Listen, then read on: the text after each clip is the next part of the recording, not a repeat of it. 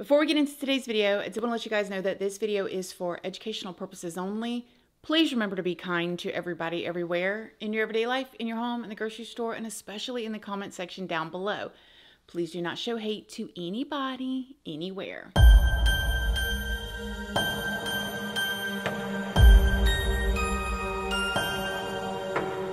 Good morning, my lovelies, my beauties, my friends. My name is Christina and welcome to my channel. If you're new here, thank you so much for clicking on this video. I really hope that you will subscribe, stick around, take a chance in hearing some things that I have to say. And if you are a returning subscriber, y'all already know, y'all are my babies. So good morning, good morning, good morning. How is everybody doing today? I hope you all are having an amazing day. I hope you all had a wonderful weekend. I hope everybody is in the holiday spirit. Has everybody done all your shopping? If you're shopping, you got your menus laid out for Christmas? I don't, but I hope that you guys do. I do have a lot of good family time planned, and that is truly the most important thing, right? So in today's video, we are going to be talking about a situation that, how do I say this the right way?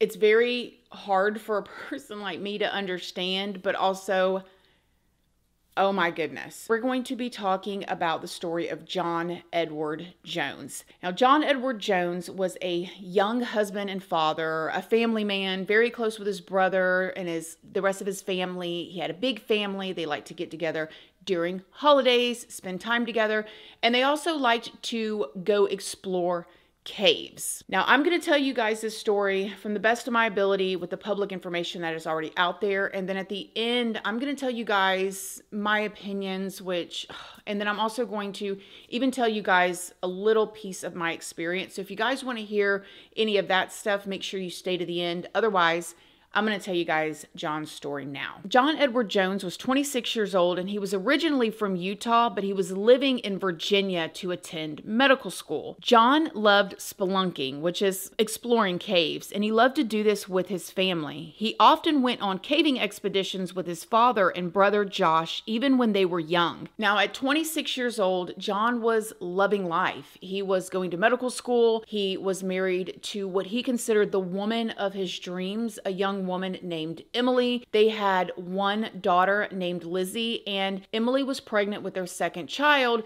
that was due June the following year, a little boy, as a matter of fact. John was happy, loving life, loving his family, on his career path, and just excited about the future. In November of 2009, John, Emily, and their daughter Lizzie went back to Utah so they could spend time with their families for Thanksgiving. As a family, they decided that they wanted to explore a cave called the Nutty Putty Cave, and this cave is about 55 miles outside of Salt Lake City. The Nutty Putty Cave was discovered in 1960 by Dale Green, and he named it the Nutty Putty Cave because the slippery clay found in most of its narrow tunnels. At its peak, as many as 25,000 people will visit this cave per year. Now, John hadn't explored any caves recently, and he was really excited to get back into it. However, he wasn't as small as he used to be. John was 6 foot tall now, and he was weighing about 200 pounds. Unfortunately,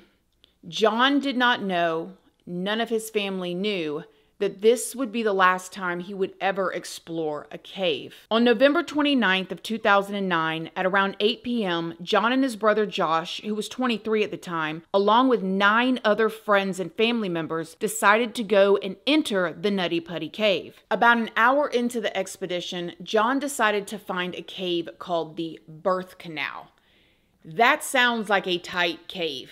The birth canal. Now, this was considered to be a more dangerous part of the cave. Obviously, it's named the birth canal. It's very tight, and it's only recommended, well, I don't know if recommended is the right word, but it's only expected for people that are actually like professionals or well-trained cavers to be able to even attempt to go through the birth canal. Here's a picture right here of an explorer named Cammie crawling out of the birth canal. John thought that he had found the passageway to the birth canal, so he began to move forward through it.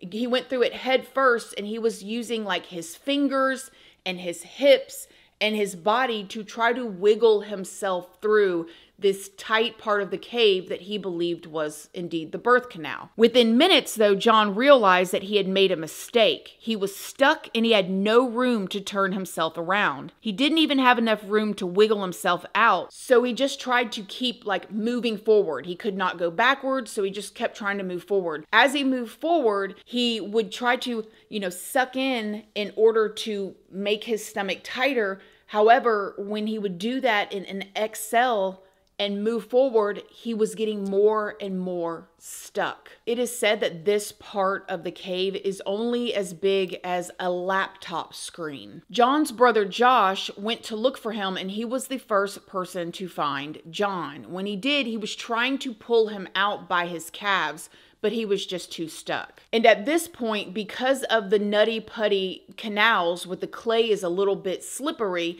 he was actually slipping further and further into the canal, and he had one of his arms pinned under him. The other was pinned behind him. He just could not move at all. This is when Josh just began to pray with John. Once he realized he was not going to be able to get his brother out, they decided that yes, Josh needed to exit the cave and go and get help. And I cannot even imagine this moment, okay? It is right before Thanksgiving. Your brother is in town with his beautiful wife. He's in med school, he's living the dream. He's got one daughter. He's got his first son on the way, and you guys are just going to go explore this cave, something you've basically been doing since you were kids.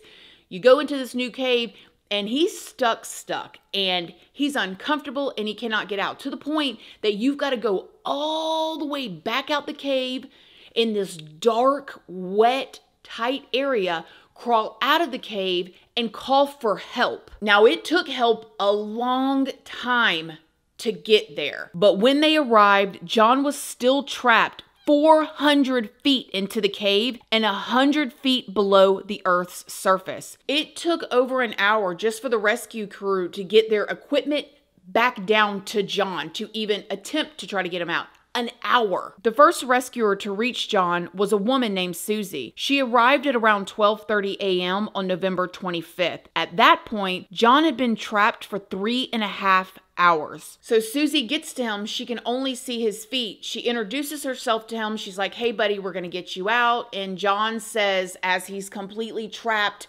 in this tunnel, 100 feet below the Earth's surface, 400 feet in, he tells her, "Hi, Susie, nice to meet you, but I would really like to get out of here now." Over the next 24 hours, more than 100 rescuers worked to get John out. Their plan was to use a system of pulleys and ropes. It is even said that back in 2004, not too long before John got stuck in this cave, 2 different Boy Scouts ended up getting stuck in the cave, and they almost didn't make it out too. Somebody had to come and rescue them. And for a while, this cave, this Nutty Putty Cave, was closed to the public. They had just actually reopened it when John went in with his family. And again, it was John, his brother, and 9 other family members and friends. I mean, this wasn't just like him going and doing something. This was a group of them that went to go and do this.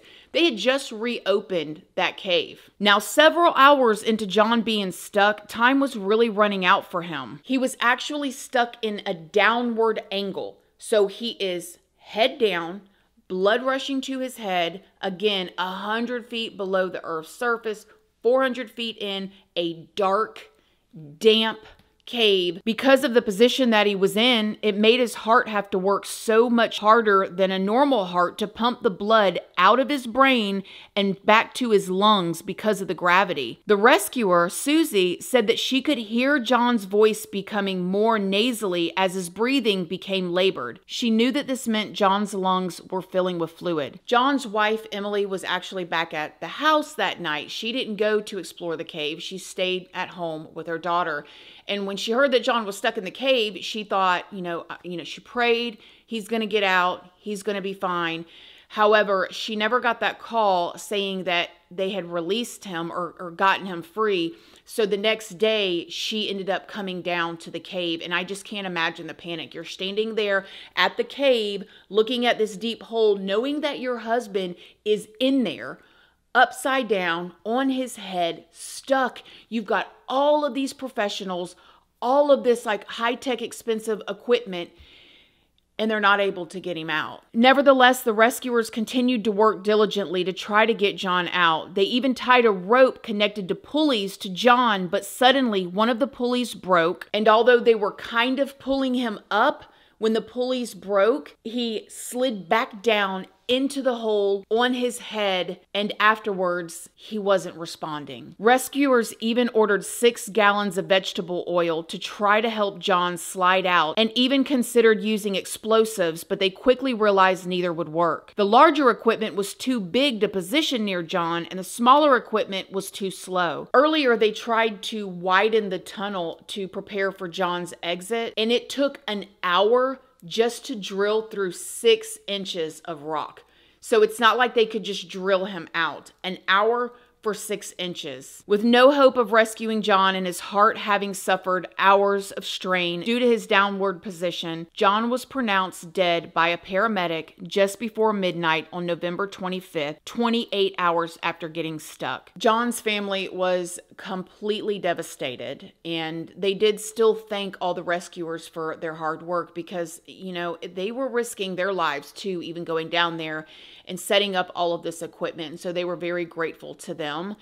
But can you imagine, like, right before Thanksgiving, now everybody's two's going back to the house and John is not coming with them, and knowing the position that he was in, and it was a complete accident how he got stuck. And now just the whole thing is like a horror movie. It is horrendous. I know for me personally, I've watched a ton of movies or documentaries about like cave divers and stuff, and it's not for me. I respect it. It is definitely not for me. I am very claustrophobic, but to think of being in this position that he was in, it's devastating. And when I was researching about this case, I learned that this actually happens. I don't want to say a lot. I mean, it's not a lot, right? But it happens. We'll just say that. This is not like a one-off thing. People get stuck in these caves. In this situation with John, they were never able to recover his body. They could not get his body out. So they ended up sealing this cave off with concrete, and it now serves as a memorial and a grave site for John. In 2016, a movie came out called The Last Descendant, which is basically based on John's experience. It is said to give an accurate look from John's point of view and what it felt like to be trapped in the most narrow passageways when claustrophobia sets in. On June 15th, Emily gave birth to their son, and she named him John after his father, which is so precious. What do I think about this? Is absolutely horrible. I don't think John did anything wrong. This is the thing that people do every day. Again, 25,000 people at its peak would go and visit this cave a year. I don't know if they all went through all the tunnels or if they just went and visited it, but still, it's a lot. When I was in Tennessee years ago with my family, everybody wanted to go to this like underground waterfall. Like, it's a natural waterfall, and it is like, I think 1,000 feet underground, and you ride an elevator and you walk through all these caves, and it's not tight. You walk through it and there's handrails, but it's still, I never ever want to do that again. That was an experience that I had, but when I tell you guys, when I got to the bottom and we were starting to go through the caves, and my brain started telling me, you are 1,000 feet under the ground. You are in a cave under the ground. What if that elevator stops working? What if this, I had to do my breathing exercises to get through it. It was beautiful. We took some nice pictures by the waterfall. It was absolutely incredible to know that there's actually waterfalls, literally waterfalls under the ground, 1,000 feet. But I never, ever, ever need to see that in person again a day in my life. That life, I couldn't. I have so much respect for people that can do this stuff. Skydiving. Our oldest son and my husband went skydiving. But for me, it's not for me. So when I hear about these stories and I read about this stuff, my heart, just thinking about a person being in this position, he literally crawled into his own grave, completely on accident, on Thanksgiving, doing something that he had done since he was a kid.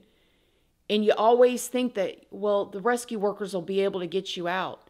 And imagine the rescue workers too, man, because they were down there talking to him and encouraging him and telling him not to give up. And everything they tried just didn't work. Oh my goodness.